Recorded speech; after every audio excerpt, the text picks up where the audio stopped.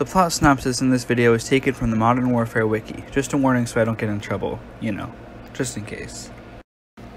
Call of Duty is one of those game series that I used to always want to play, but mostly because I was jealous of the other kids in my class who got to play them. Same with Grand Theft Auto, but there's difference between Call of Duty and Grand Theft Auto for me. See, with Grand Theft Auto, I stopped really wanting to play it, but with Call of Duty, my brother ended up being obsessed with it, so since I was older than him and it was in the house, I had an excuse to play it. But to be honest, I never really found time to do it.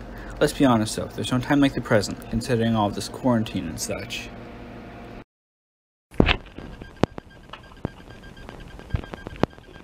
Now, the games I originally owned were Black Ops games and Modern Warfare 3. I spent countless hours on them. For example, me and Evan played through the story of the first Black Ops. I've played the story of Modern Warfare 3 on my own, and we've done bots on Black Ops 3 and 4, and I've done zombies on Black Ops 2. Now, I was going to go back to the original Call of Duty trilogy, but the second one isn't on PS3 and I refuse to buy crappy PC ports, so I can't play them. So where do we go from there? Well, the fourth Call of Duty game was Modern Warfare, so I guess I'll do the Modern Warfare series. So let's get started. The first thing we had to do was hunt the game down. Since we had the third one, and I found the second one in my local game store, it was really easy to get them, except for the first one. Then one day while at an antique store, I found it. Weird place to find it, though. Okay. So, time to put the game in. You know, considering we've talked about it, we found it. The next step is to put the game in and try it out. So first we gotta find it. It's not over here. Definitely not over here. Not over here. Those are the DC stuff. These are the movies. Here it is. Where is it? Ah.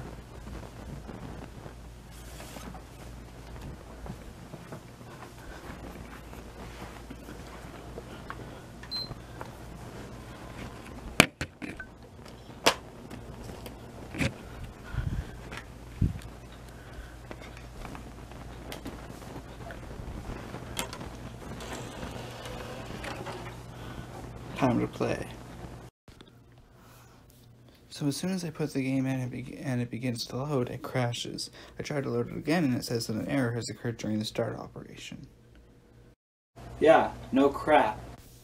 Let's try giving the disc a nice blow.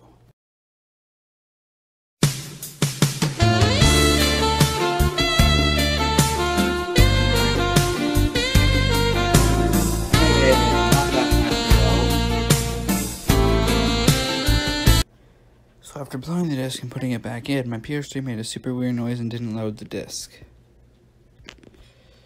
I decided to try turning my PS3 off and on again, and it worked. So let's get into the game. So I boot up the game, get ready to get through the logos and such and see the menu. Immediately I see something that's locked. Arcade mode. I decided to try the campaign first since the story is usually what you would go through in a game first. And so we go into a cutscene explaining some stuff, and then we have a training course that we can try out our skills. The gameplay is very strange. The default controls are to use the left and right button to shoot, and the triggers to throw grenades for some reason. So I turned it to default flip so I could fix that weirdness. So after fixing it, we used the 6 to move, circle to crouch, square for action or to reload, X to jump with the triggers to shoot. So here's the story. We start with a tutorial. Now something I've always hated about the Call of Duty games is that the story isn't really spelled out or put in order, which is both a good thing and a bad thing. The levels are put into a weird timeline usually, and so I have to put the story together. So my plan is to beat the story in the order that it comes in and talk about the levels. Prologue, FNG. This level is the tutorial for the game. Easy enough. You walk around, shoot some stuff, and learn how to do everything. After completing the tutorial, we get prompted to choose our difficulty. I chose Recruit because I suck at shooting games. Also, the army hates watermelons. Nice! Your fruit killing skills are remarkable. Crew Expendable. Taking place at night on a storm-lashed Estonian freighter known as Valja Kots in the Bering Strait, Captain Price leads a team of SAS commandos onto the ship. His team, including SAS newcomer Soap McTavish, rope down onto the ship's deck. Their objective is to recover a suspected nuclear device, which is hidden in a crate inside one of the ship's cargo holds. Captain Price and his team clear the ship's bridge and crew quarters quickly, then proceed through the cargo holds, killing all of the armed guards. They find the package, which turns out to be plutonium, but reports of fast movers approaching the ship mean they have to get out quickly. So Soap grabs the shipping manifesto and they leave the ship.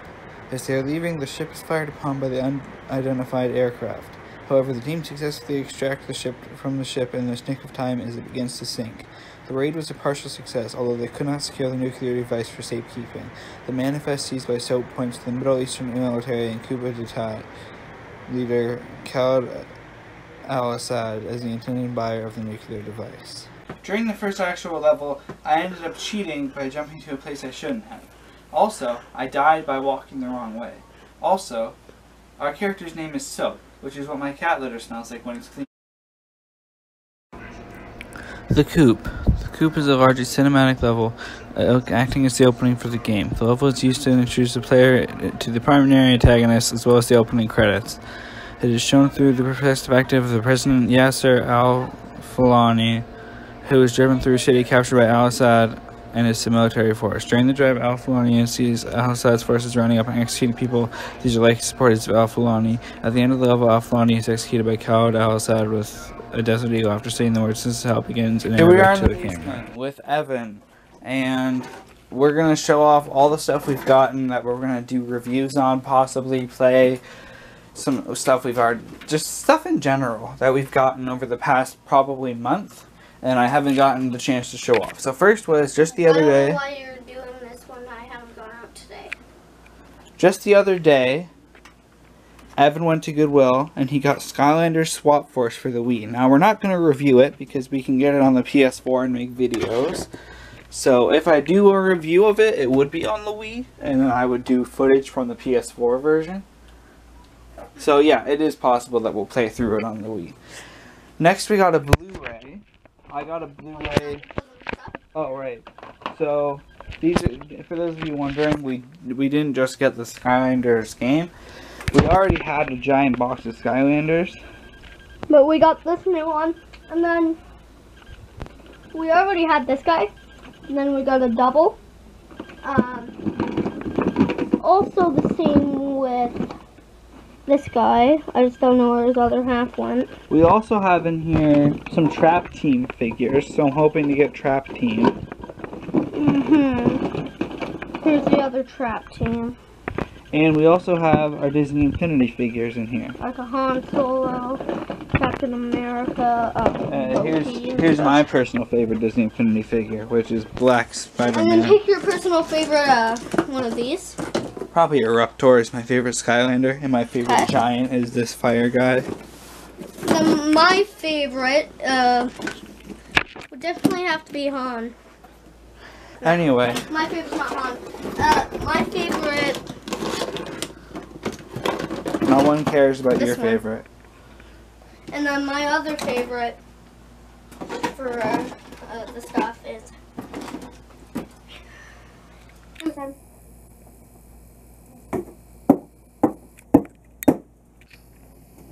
Anyway, we got a Blu-ray here of The Dark Knight Rises, which, if you come over here to my DC collection, I have Batman Begins and The Dark Knight.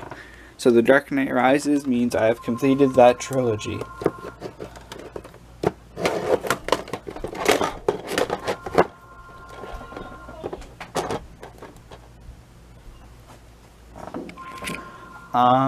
Next we got some PS4 games. Evan got 2 and I got 2. So 2 of these are going to be on Evan's channel. 2 of these are going to be on mine. So why don't you show off the 2 that you got, and then I'll show the one that I got. No, I'll be your cameraman. Cut. So I got Knack. It's not in the case because it's in our PS4 right now. We have been recording Knack lately. So yeah, I want to get Knack 2.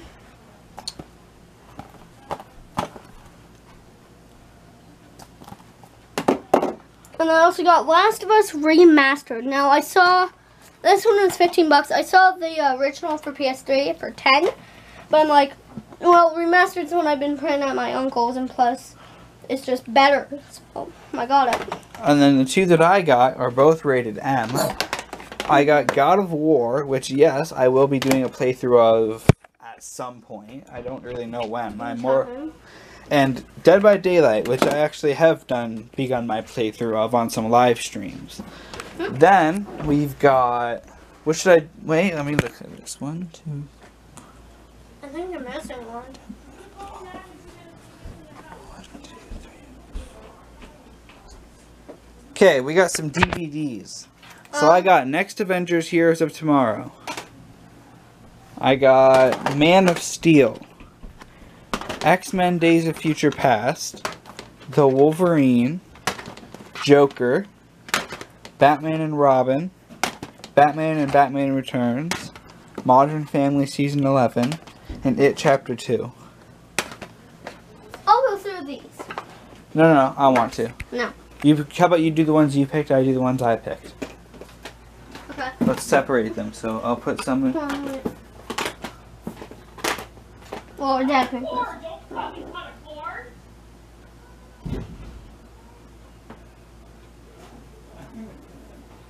Okay, the rest are mine. Okay, so you show off yours. I'll be your cameraman. UFC Undisputed 2009. It's the first UFC Undisputed game. He also got a UFC game for PS4, but we didn't grab it. We didn't show it. The case is broken. So he got a UFC game for PS4 too. WWE game. It's WWE 13. There's still tape on it. There it is. It's in there. Then we got Call of Duty Ghosts. He saw it for PS4 too, and I said he should have gotten it for PS4, but he got it for PS3. Yeah, because it doesn't have the proper case.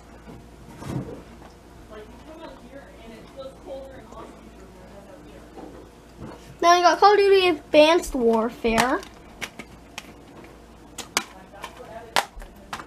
Then these are the ones that I picked out. So as you can see, he picked out all M and teen games. I picked out Assassin's Creed 4 Black Flag, Assassin's Creed Revelations. And yes, I'm going to be reviewing all of these. Assassin's Creed Brotherhood, Assassin's Creed 2, and the first Assassin's Creed.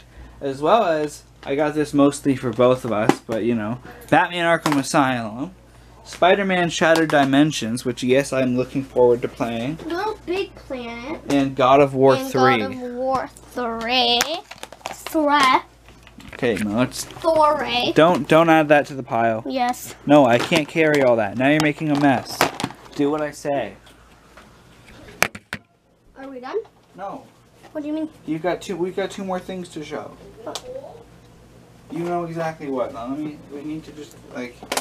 I don't know exactly what. No argument. I don't know exactly what, so... Here, just shove them all here, and I will... What'd you just do? Knock down your stupid gold Steve that was in the way. I will sort these. Okay. No. You gotta help me more. Put that down. Put that down. Giving them a review. That's not what a review is. I Showing know. them stuff. I'm gonna shove these all up here with the other DVDs, and I will fix them later. Because I know that this is not where they go. What'd you just do, Evan? You're ruining my life, Evan. Get over here. I'm a pretty good cameraman.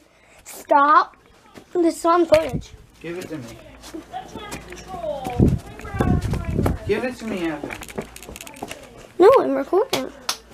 I'm recording. I need to show them something. So, we also got some PS1 games. Trash can man. We got Gran Turismo. Trash can man. Crypt Killer, Trash can. Project Overkill, which you might not have heard of any of those. But then we got Spider-Man. And then Evan's got some CDs. You can't play with those. Evan's got some CDs to show that he got. So let's move this box. Let me see it, Daddy. Eminem Encore. It's a deluxe edition. All of them are deluxe, aren't they?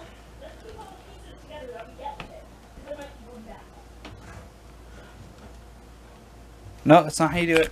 Remember? Oh, you're right. Stop. Stop arguing with people on camera, Evan.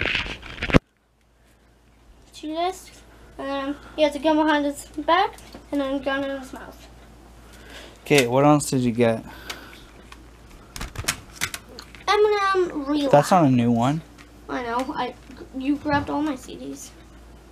I just went with it. What's this? Nothing, Evan. It says text Eminem to 32123 for Eminem ringtones. I might keep that. It doesn't work, Evan.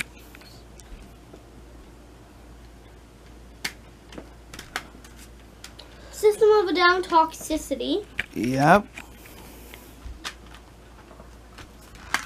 3 days Grace life starts now. This is actually the smallest CD case I think ever. Then I have Eminem the Marshall Mathers LP, not the second, and I'm upset because I like the second. Also knows exactly why. I got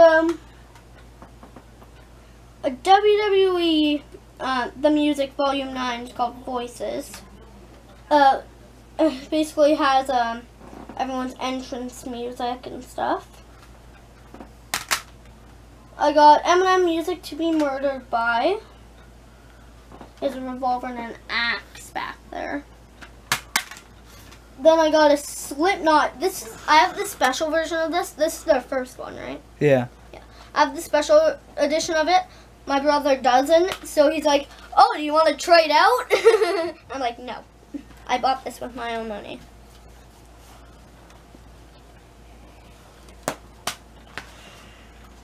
And then I bought a Eminem Recovery CD, but what came in it was a flippin' Michael Bublé CD. And I'm just like, why?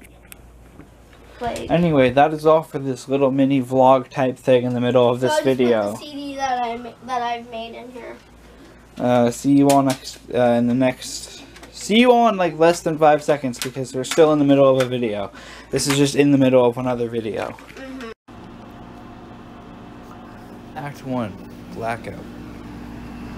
Shortly after al-Assad makes his move and overthrows the government of President al-Fulani, the SAS learns that Nikolai, their informant, who provided the SAS with intelligence on their previous mission aboard the Estonian freighter, has been compromised and taken prisoner by the rebel forces. Realizing that the ultranationalists intend to execute Nikolai as a traitor, Price leads the rescue mission into the Caucasus to retrieve the informant, remarking that we take care of our friends. Inserting near Nikolai's position, the team first silently eliminates several guard posts before meeting up with Russian loyalist troops led by Sergeant Kamarov. It is clear from their discussion that Price and Kamarov, despite having fought alongside each other in the past, have very different objectives in this mission. For Price, Nikolai's survival is paramount and beyond all other considerations. Kamarov, however, hopes to free the nearby village from ultranationalist control and eliminate the threat posed by their BM-21s. Since both need the other's forces in order to be successful, a great deal of tension exists between the two men. As the loyalist troops make their assault upon the village, McTavish provides sniper support from a nearby ridge and eliminates a force of ultranationalist helicopter troops flanking from the left, allowing the loyalists to make greater gains in the village. Eventually, however, Gaz, frustrated with Kamarov stalling, threatens Kamarov, successfully getting Nikolai's location out of him, a house at the end of the village. Abandoning their loyalist allies, the SAS team makes their way to the house. McTavish and Price enter the house as Gaz cuts the power. and the team successfully secures Nikolai. With the informant secure in the village and control the loyalists, the team is extracted via helicopter that leads for a German safe house. So I was playing the level, and the helicopter crashed. Like, the helicopter came down, and when it came down, it crushed me.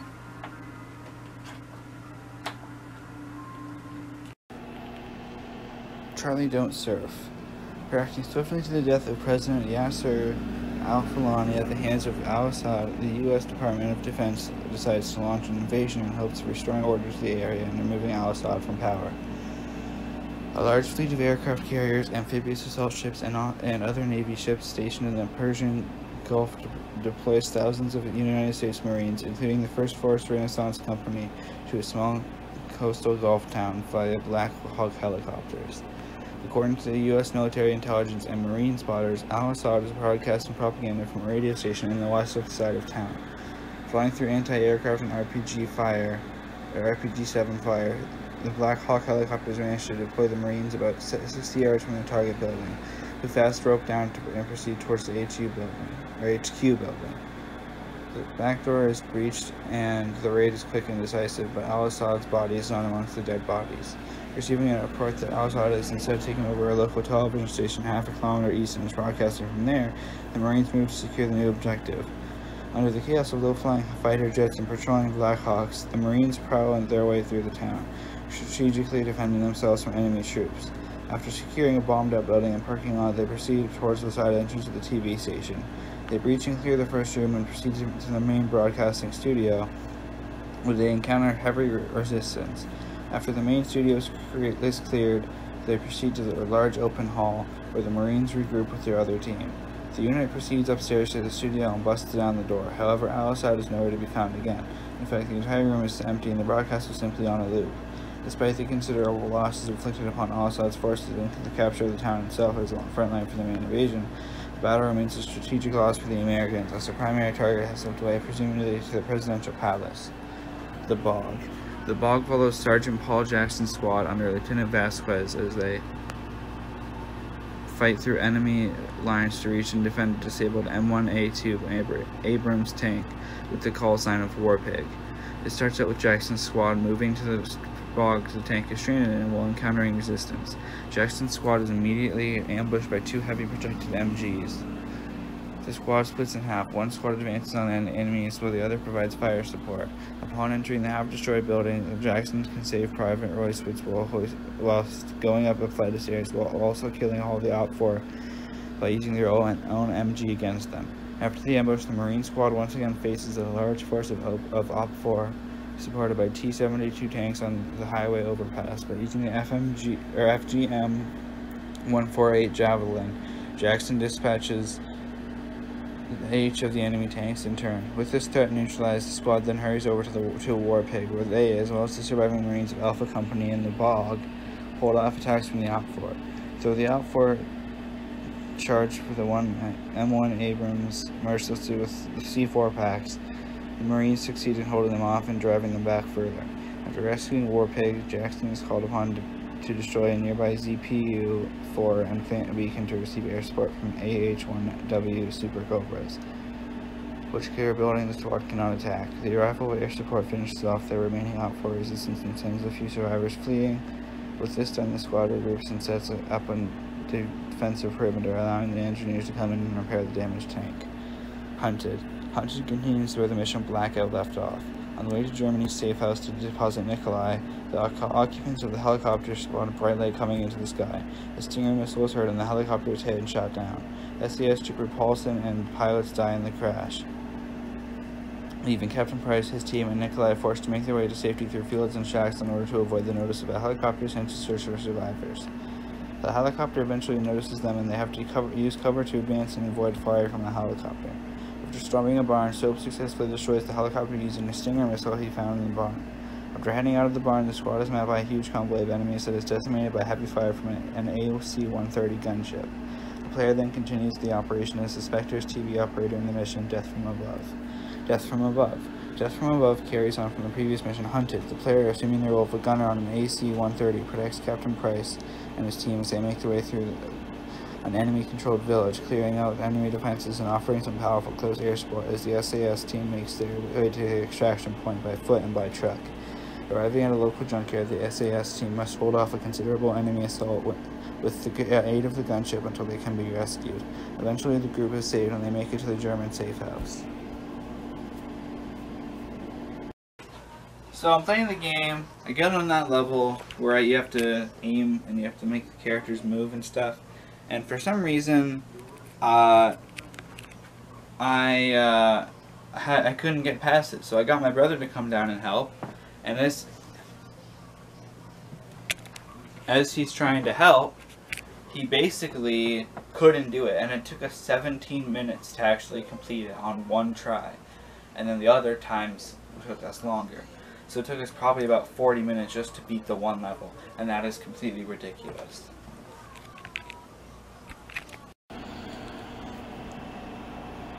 Warpig. The level starts in the bog in which the bog ended. Warpig has been fixed by the engineers, and now the squad has to push forward into the enemy territory. After defeating a counterattack on their position, Warpig and Lieutenant Vasquez's squad move down the street. After clearing the main street, the team eliminates the enemies which have gathered in two buildings which are heavily guarded with troops and machine guns. After killing all enemies and destroying an enemy tank, Vasquez and Sergeant Paul Jackson leave to finish off Khalid al-Assad. Shock and awe. Sergeant Paul Jackson and the rest of Lieutenant Vasquez's squad joins in on an attack on what they believe to be Khalid al-Assad's position. Jackson provides firing support with an MK-19 while grenade launcher on a CH-46C Knight whilst First Force Recon attacks al-Assad's capital city. After unloading half of their chalk, Vasquez and his team relieve a squad, which is the advanced team that is being attacked. Cobra helicopter Deadly came by after refueling and rearming. After clearing the area, the Marines start extracting from the city due to a nuclear threat discovered by SEAL Team 6 in the city. As they are leaving, Deadly is shot down and Vasquez's squad stops to rescue the pilot. Whilst they are leaving the city, the nuclear bomb is detonated. The blast wave causes the helicopters to crash, eventually killing the player, about 30,000 other U.S. troops, and remaining Op Force soldiers. Aftermath. Sergeant Paul Jackson awakens from the crash after Khalid al-Assad's nuclear warhead was detonated from the previous mission, Shock and Awe. Mortally wounded, he crawls out and around the town CH-46C Knight into the wasteland left by the blast, while buildings can be seen collapsing. His squad members, such as Vasquez and Pelayo, are seen either dying or their dead bodies lying around the area. After moving away from the helicopter, he collapses and succumbs to his wound. The screen fades away slowly as the satellite lists his status as killed in action. The consequences of the nuclear explosion as depicted in this level had prompted General Shepard to initiate the Russo-American war to attest the American military's true strength and to build his country's morale. Act 2. Safe House. Nikolai has told Captain Price and his team that Khalid al-Assad may be hiding in a safe house located in Azerbaijan, which he has used previously. McTavish and the team get dropped off at the small village where they believe al-Assad is hiding. The team, supported by a Russian loyalist squad member, his name is randomly generated, and a helicopter, search the buildings for al-Assad while attacking the ultranationalists, who are protecting him and killing the villagers.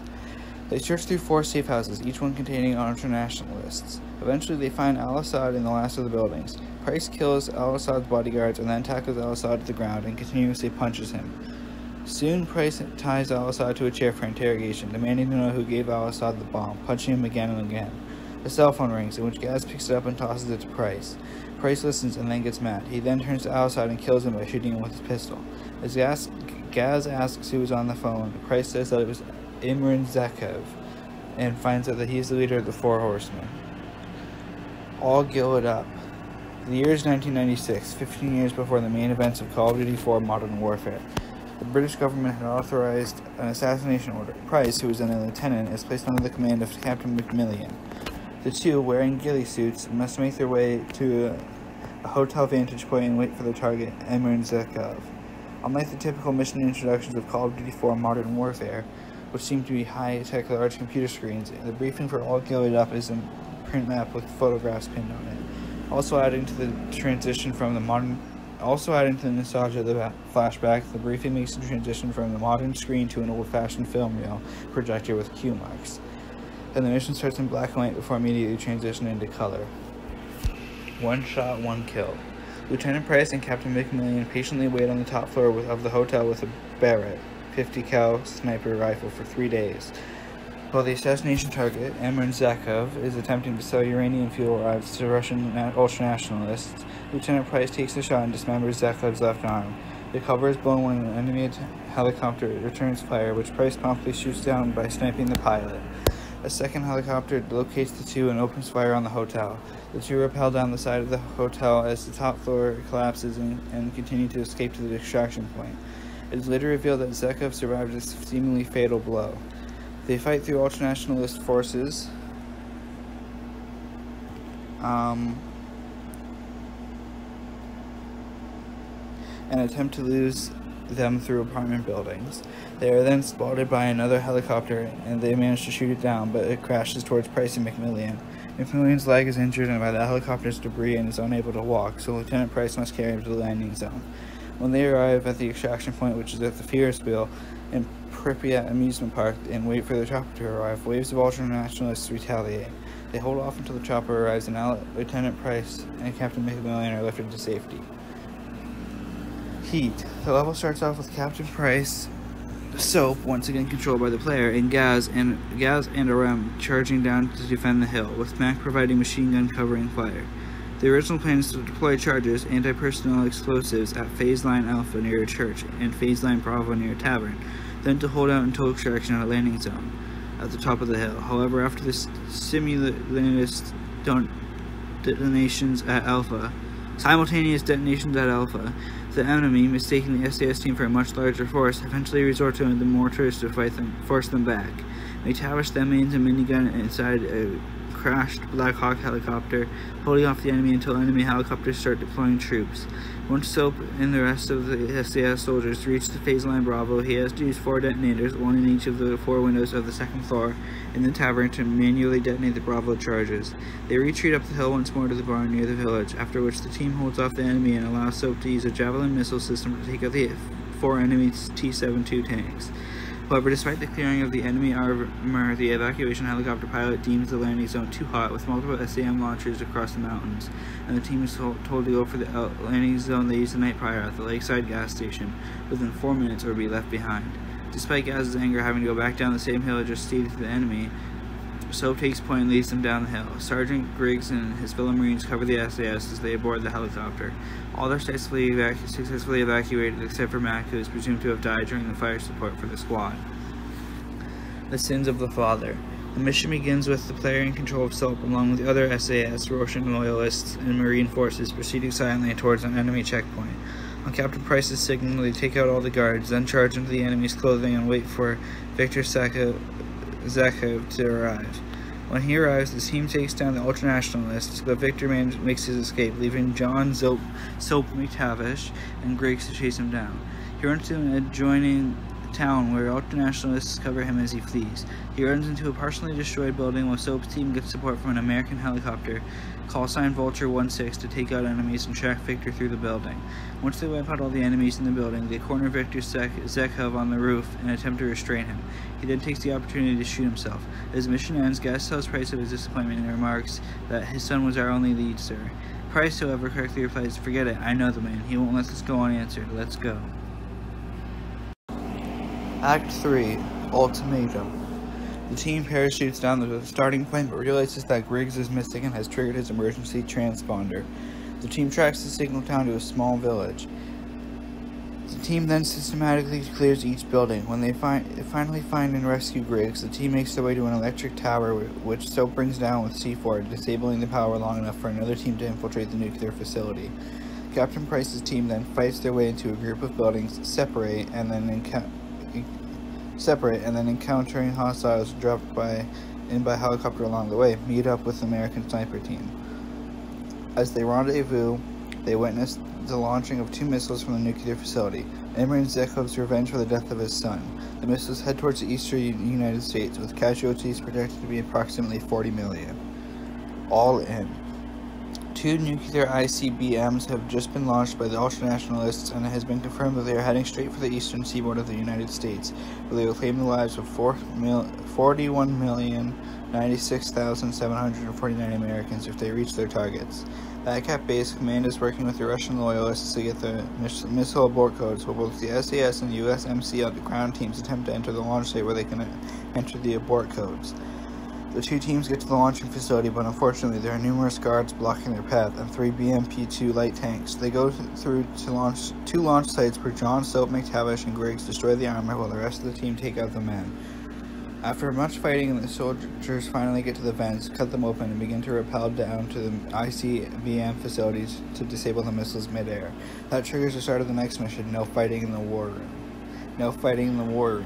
Captain Price and the team crawl through the vents as the Marine forces engage the enemies from below and provide security overwatch, and then drop down to infiltrate the mission control silo. They fight their way through, shooting the many enemies that are defending the main control room. The team has to work fast, lest they risk being killed by another missile, of which the fire would burn by another missile. Wait, what? Of which the fire would burn the entirety of the place. Once they reach the secure room, they will move on to a large blast door which Gaz opens. Once through, they wipe the remaining enemy troops and blow a hole through the wall with C4, giving the team access to the main control room, where Soap types in the abort codes.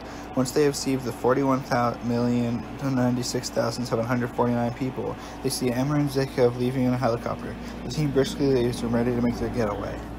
Game over. This mission starts with Soap, Captain Price, Gaz, and Griggs in a UAZ-469 escaping their launch facility after the events of No Fighting in the War Room. Aside from the UAZ, there are 2 other UAZs loaded with USMC and SAS units who split up with Soap and the others.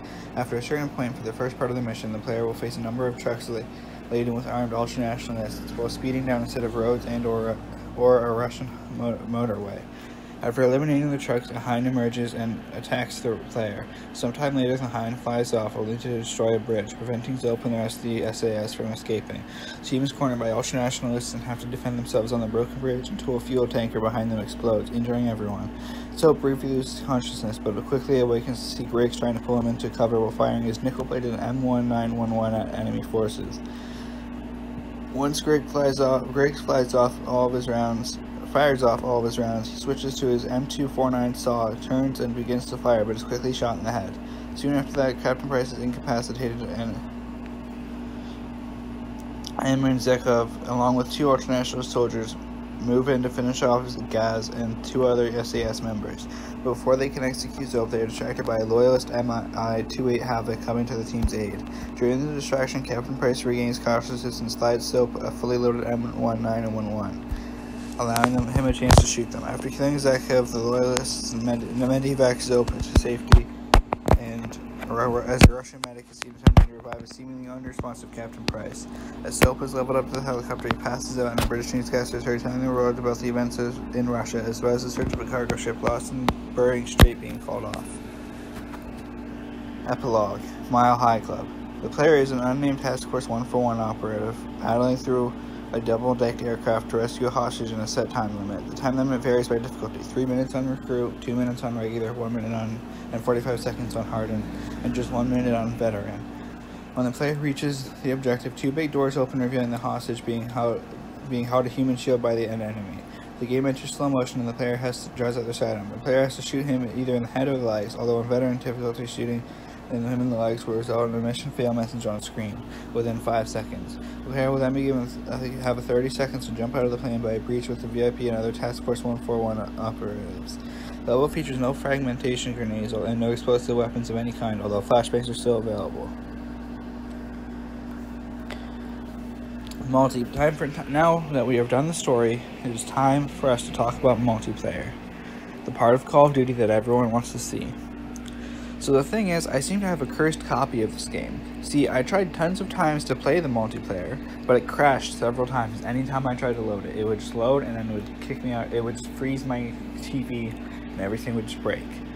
I only ever managed to do a few local matches with my brother, which were not fun because there was no bots. It was just me and him running around a map. And I did one online match, which wasn't very fun considering I had a really toxic player decide to camp, and their name, I kid you not, was Trump for 4 more years. In short, Call of Duty Modern Warfare has a fairly interesting story, and I didn't really get to experience the multiplayer. So in general, I give Call of Duty 4 Modern Warfare a 7 out of 10.